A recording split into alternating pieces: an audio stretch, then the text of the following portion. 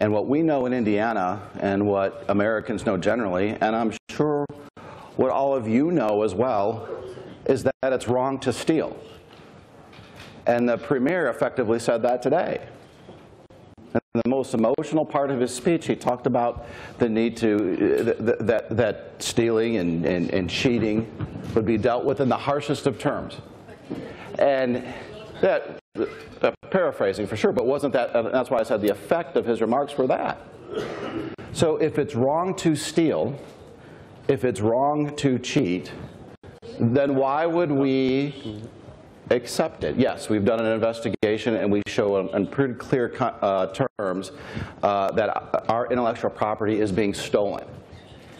And as a world organization, and on the whole, we all should appreciate, and I'm sure we all do, that stealing is wrong. Now, I'm not sure what the Chinese adage is, but in the United States we say talk is cheap and actions are what matter. And so what's happening here in terms of my feelings and the people that I represent are that we're demanding action. We're demanding that the stealing and the cheating stop.